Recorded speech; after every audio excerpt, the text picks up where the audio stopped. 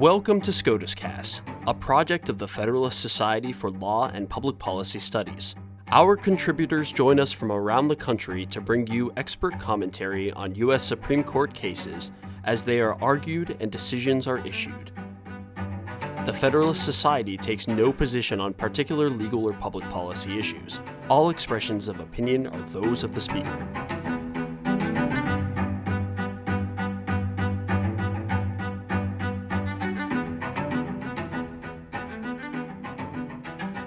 Hello and welcome to SCOTUScast. I'm your host, Justin Drewer, on behalf of the Faculty Division of the Federalist Society. We're here today to discuss United States v. Texas, which was argued before the court on November 29th. It's my honor to introduce Professor Ilya Somin, who is a professor of law at the Antonin Scalia Law School at George Mason University. His research focuses on constitutional law, property law, democratic theory, federalism, and migration rights. So to start off our talk today, why don't you give us some background on the case, how we got to this point and why people should care about this case broadly? Sure. So in the United States, we have something like 11 million undocumented immigrants, possibly more. No administration, not even the Trump administration, which was the most anti-immigration administration in many decades, no administration can possibly hope to deport or detain all of them. So administrations historically have tried to prioritize some categories of deportable aliens over others. And the Biden administration recently issued a set of guidelines where they would prioritize for detention and removal three categories of people. One is those guilty or potentially suspected of terrorism. Second, those convicted of serious crimes. And third, people caught at the border, as opposed to people who had been caught in the interior of the United States.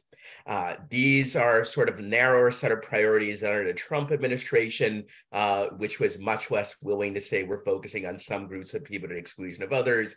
And this has been challenged in court by the states of Texas and Louisiana, which argued that the Biden administration's guidelines are illegal under two statutes known as 8 U.S.C. Section 1226 and Section 1231, which essentially says that the federal government, quote, shall detain aliens convicted of certain types of crimes and those that are under an order of removal. And their basic argument is like it's mandatory that the federal government detain these people, and therefore they can't set priorities under which many of them might not be detained.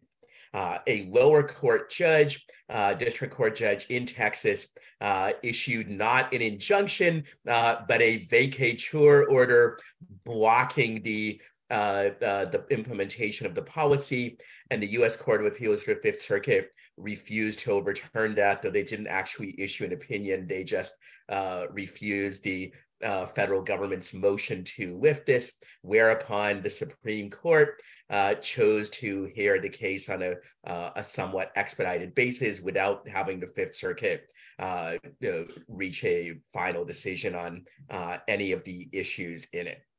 I think there are at least two big issues in the case, possibly three.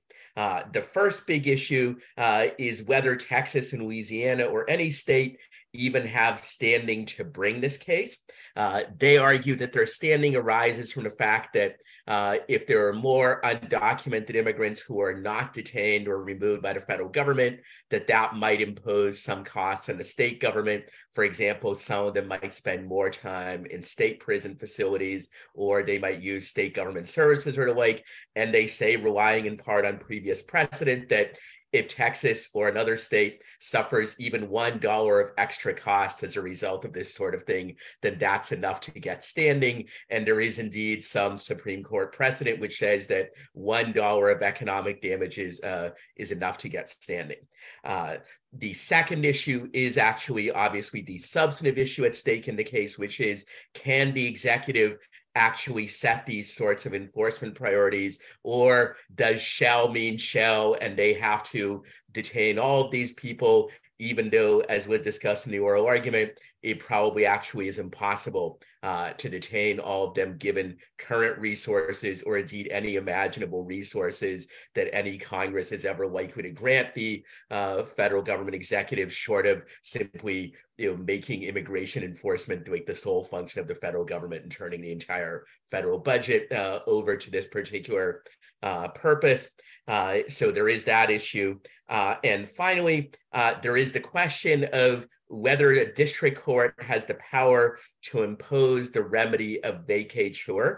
And this has sort of two dimensions. There's a narrow dimension, which is whether this remedy violates 8 U.S.C. Section 1252, which is a specific immigration statute, says that no court other than the Supreme Court shall have the authority to enjoin or restrain the operation of certain provisions of immigration law or certain measures taken under them, including 1226 and 1231. So the Supreme Court granted cert in part on the question of simply of, does Section 1252 bar vacatur, as well as barring the issuance of an injunction, which is a more traditional kind of remedy, but technically vacatur, unlike an injunction, does not issue a specific order to the defendants saying that they must do something or not do something. What vacatur does is it says the particular government policy in question, in this case, the guidelines on enforcement priorities, that government policy has no legal standing and has no force. So in principle, it can have an effect very similar to an injunction, but legally speaking, it's distinct. So one question is whether the wording of Section 1252 bars the use of vacatur as well as the use of injunctions. The other broader question, which has been raised in briefs before the court and also by some prominent legal scholars, is whether the remedy of vacatur is itself actually permissible under the Administrative Procedure Act. It has been used many times, particularly by the U.S. Court of Appeals for the D.C. Circuit. But these scholars, and also now the Biden administration, in a somewhat ironic moves, it's mostly conservative legal scholars that have made this argument, but the Biden people have been happy to take it up. They now say that the remedy of vacatur just simply is a bogus remedy that courts just made up because they weren't paying attention to what the Administrative Procedure Act really said or to its original meaning, and so on. So those are the three issues. If you want, I can now go into, what I think should be done on these issues, or, how they went in oral argument. It's up to you, how we should proceed. I think a combo of the two would be great. Maybe you talk about any highlights from oral argument that you think are worth highlighting, any, surprising things that came up, but also please feel free to insert your own opinions in there. Why don't I briefly go over what I think of the issues, and then I can go over what happened in the oral argument, or we can do it in a reverse order, whichever you prefer. Let's do your opinions first, and then proceed. Yeah. So let me briefly go over what I think should be done about these three issues. And I should emphasize that doesn't mean that that's what the court will actually do. But although in some cases, I think there's a decent chance that it will. Let's talk first about standing. I think there's an interesting trade-off here in that if you accept Texas's theory of standing, then I think it's probably correct, as some of the liberal Supreme Court justices point out in the questioning, that almost any immigration policy can potentially be challenged, because almost any such policy, whether letting in more immigrants or letting in fewer, or changing enforcement priorities or whatnot, might have at least some effect on state finances. But I think that's a bullet that should be bitten, because the alternative is that if you rule that these kind of indirect effects are not enough for state standing and probably not enough for private standing either, then almost all immigration policies and many other federal policies as well would be immune to challenge, because then nobody could claim in most cases that they have the right kind of injury for standing. And I think in an age of severe executive overreach and lots of gridlock in Congress and other problems, I think we can't count on the political process alone to police the executive on these matters. Liberals who might like those kind of constraints when Biden is in power, they certainly would not be happy about it the next time there's a Republican president and he does something like Trump's travel ban or many other aggressive and legally dubious Trump actions in the immigration field, or certainly in other kinds of fields that also would be affected by this. I would add also that these kinds of limitations on standing, they have no basis in the text or the original meaning of the Constitution. It's all a body of doctrine essentially made up and developed by the Supreme Court over time. Maybe it serves sort of institutional purposes. You can argue it reduces the amount of litigation or it keeps low quality litigants out of federal court or the like, but states in general are not low quality litigants, at least not in a sense of having bad lawyers or insufficient resources. It is true, and I grant this, that one of the concerns here is we have on both Democrats and Republicans, we have lots of ambitious and very partisan state attorneys generals who love to get their names into paper by bringing litigation that appeals to their party's base. But I think that's a risk that we should be willing to accept. And if they bring lawsuits that have no merit, then courts can reject them on the merits. If the problem is, as some people claim happened in this case, that you can engage in forum shopping and find like the one sympathetic judge that will support your position on this, then the proper approach to that is to limit forum shopping, and in particular to deal with these situations that exist in Texas, where sometimes there's only one district judge in a particular area. And if that one judge happens to be a very committed conservative or a very committed liberal, you can know in advance that like you're likely to win with this person, even if you wouldn't win with most other judges. I think the way to deal with that is narrowly targeted reforms rather than sort of keeping the states out of court generally. And I do think if we're not going to reform standing doctrine in general, then if we're going to keep the requirement of some sort of material injury, then yes, I think $1 should be enough. It's a little bit silly, but the entire doctrine of standing is kind of silly. It's not just nonsense upon stilts, it's multiple levels of nonsense on top of other nonsense. So what we need to do is sort of minimize the harm that this nonsense causes to enforcement of legal limits on government power. I'll next talk about the substance, and here, the merits that is, and here, while I sympathize with Texas on the standing question, on the merits, I have a very different view. Texas, if you look at their briefs, they concede that federal law enforcement officials should be able to engage in what they call case-by-case discretion.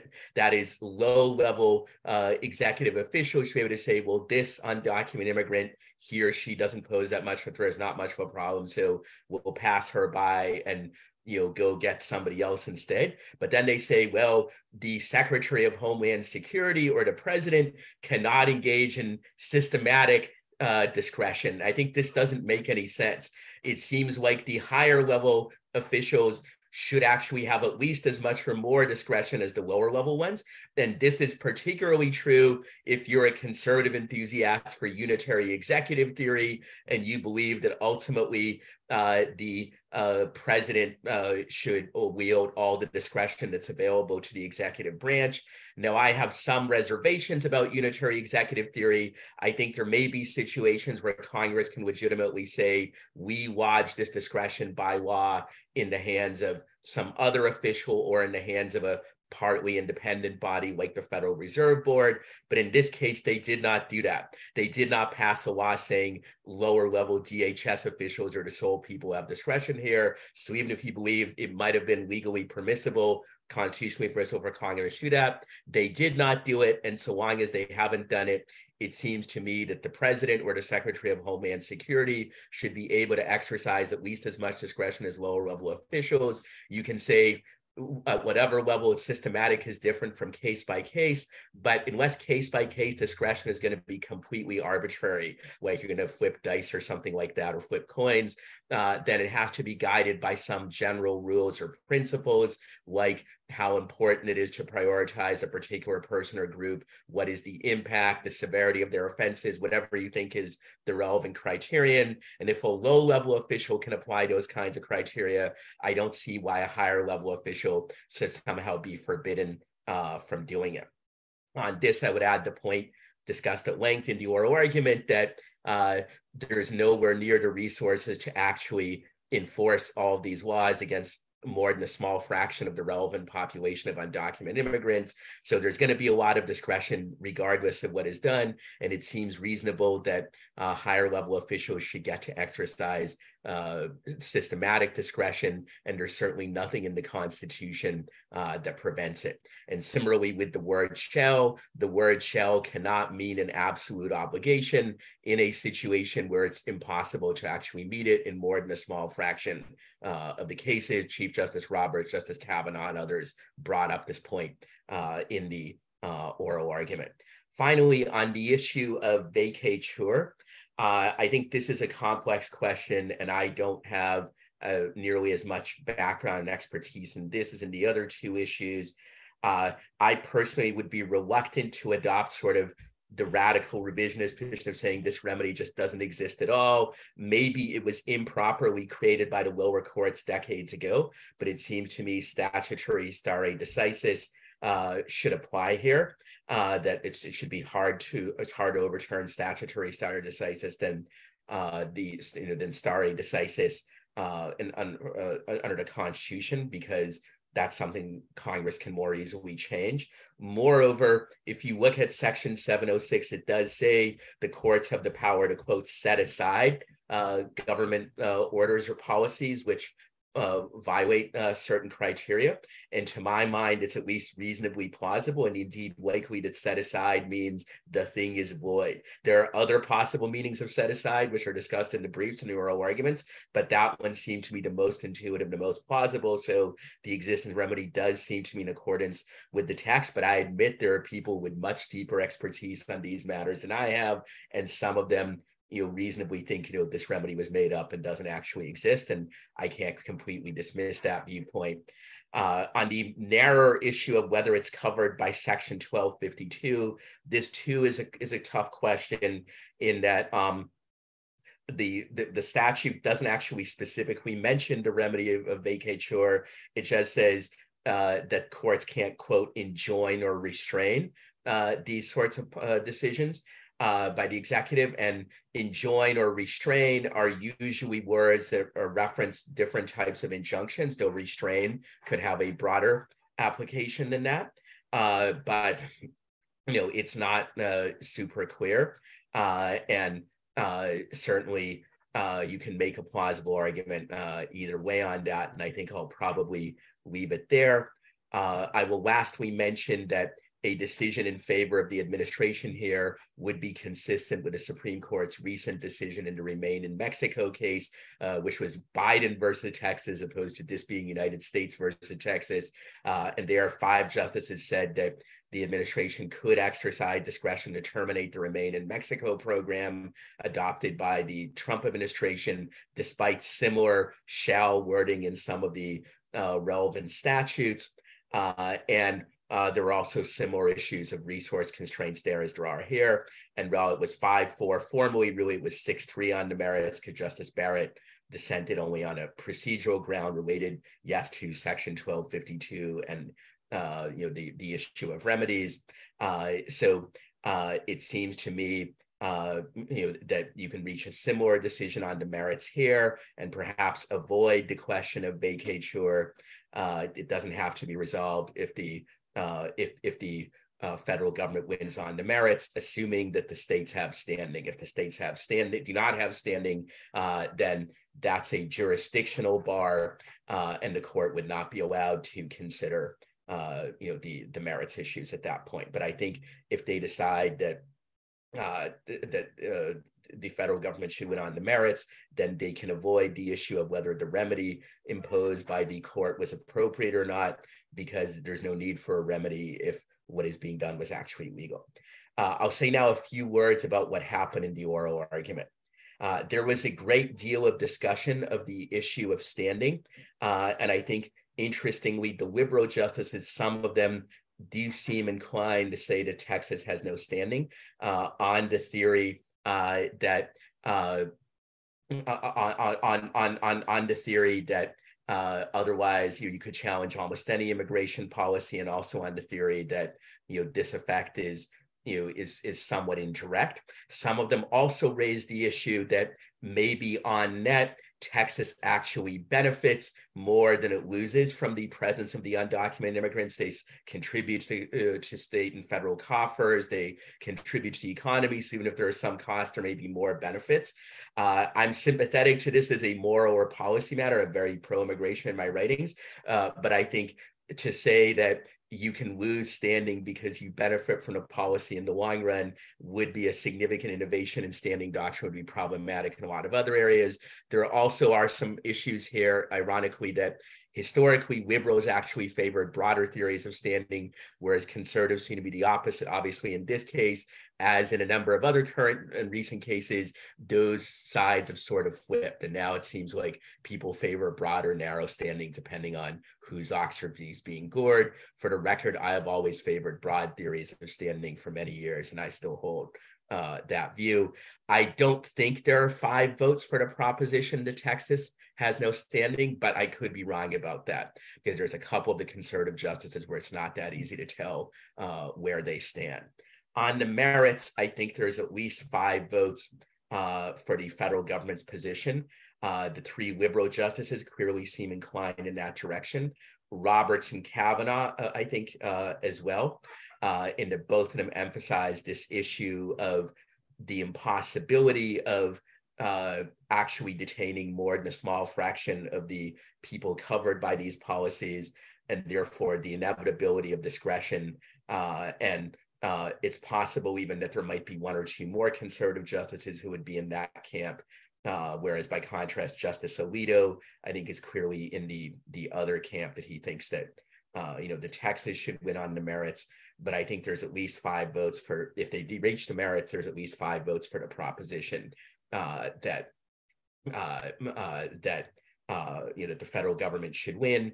Finally, on the question of vacatur, there was a considerable debate among the justices about whether vacatur is just an improper remedy in general.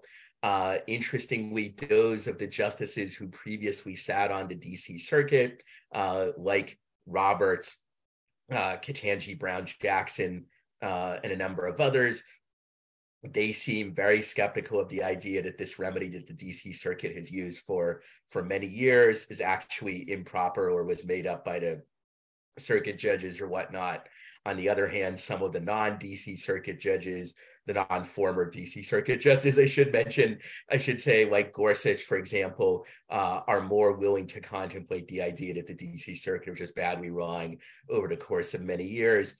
I think that there are not 5 votes for the proposition that the remedy of vacatur is generally illegitimate.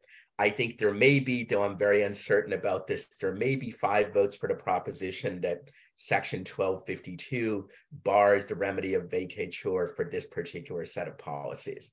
I'm also not sure if the court will even reach this issue. They obviously won't if there's no standing. If they decide on the merits in favor of administration, you can try to make an argument, as Justice Barrett did in the in the Biden versus Texas case on Remain in Mexico. She made the argument that the inability to impose a remedy is itself a jurisdictional bar, so has to be addressed first, but she did not have 5 votes for that proposition in that case. I suspect she also would not have 5 votes for it here, but I don't know for sure. And as I said before, this whole issue of vacatur and remedies is one that I know less about. Finally, I would say sort of a general overview of this case. The issue of immigration enforcement priorities is very significant on the ground, obviously for the immigrants themselves, but also for their American relatives and associates, businesses that rely on them, communities that are affected by them in various ways. So who is on the federal government's radar screen for deportation and who isn't, this affects the lives and livelihood of millions of people.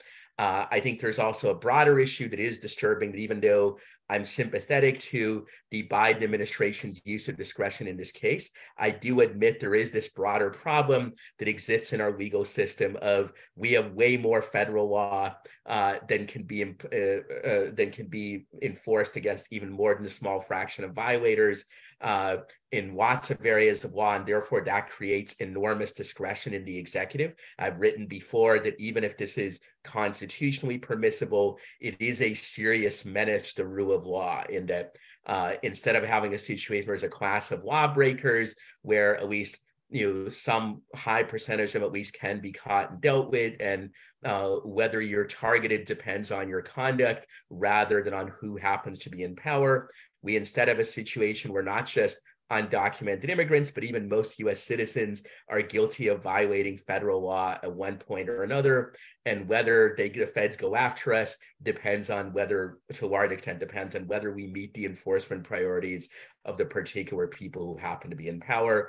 I find that disturbing, both because it's at odds with principles of the rule of law, and also because many of the politicians who wield this kind of discretion in both parties, they're not people who I think are wonderfully worthy and trustworthy of this kind of enormous power.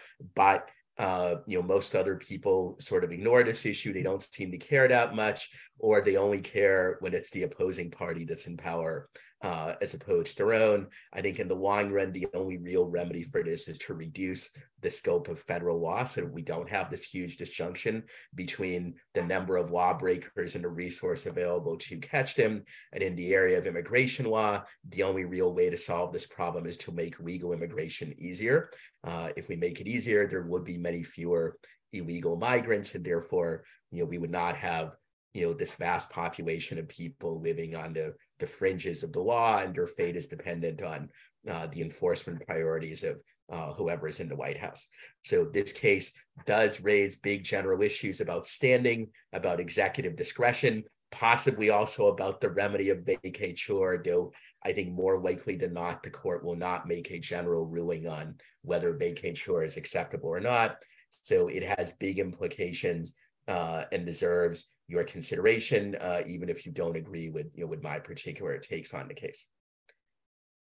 All right, thank you for that very thorough coverage of the case. I know we already kind of touched on your prediction of the outcome. So, do you have any final thoughts before we wrap up the episode? So I think very likely the federal government is going to win and Texas is going to lose. The big question is sort of, how is Texas going to lose? Is it going to lose based on standing? Is it going to lose based on the merits? Or is it going to lose based on the idea that sort of the remedy of vacatur either is generally illegitimate or is not available in this particular case because of Section 1252, even if it might be legitimate elsewhere? If I had to guess, and I'm very, very uncertain about this guess, I think probably there will not be 5 votes for the proposition that Texas has no standing. Therefore, the court will reach the merits, and there will be a majority with the 3 liberal justices plus at least 2 conservative justices, maybe more, to say that this kind of discretion is available to the administration, possibly because of the inherent resource constraints where there's not possible for them to target more than a small proportion of the undocumented immigrant population. If that happens, the court may be able to just avoid the issue of remedies, but it's also possible that there could be 5 votes for the proposition that this remedy is not available under Section 1252. It's even possible that they could rule both that Texas loses on the merits, but also that there's a lack of an available remedy. I'm not sure that deciding one issue necessarily precludes the other. I'm a little uncertain in my own mind as to whether it does or not. So I think there's a lot of uncertainty about exactly how and why Texas is going to lose, and how Texas loses does matter because the different possible ways of losing have different implications for other cases. If they lose based on standing, it will be a significant blow to state standing in future cases, not just future immigration cases, but possibly other cases as well. If they lose based on the idea that the remedy of vacatur is generally illegitimate, that will have important implications for all sorts of issues beyond immigration. By contrast, if they lose just on Section 1252, that will have little or no implication beyond the immigration field. So I think it is very likely that Texas will lose again, like they did in Biden v. Texas, but it's hard for me to say exactly how they're going to lose.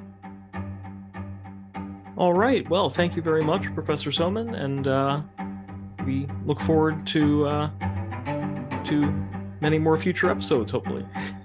I hope so as well. Thank you for listening to this episode of SCOTUScast. SCOTUScast is a project of the Federalist Society, a not-for-profit educational organization of conservative and libertarian law students, law professors, and lawyers, founded upon the principles that the state exists to preserve freedom, that the separation of governmental powers is central to our Constitution, and that it is emphatically the province and duty of the judiciary to say what the law is, not what it should be. Don't forget to subscribe to our podcast series, including SCOTUScast and Practice Group podcasts, on iTunes or Google Play. For an archive of past podcasts, as well as audio and video of past Federalist Society events, please visit our website at fedsoc.org/multimedia. That's fedsoc.org/multimedia.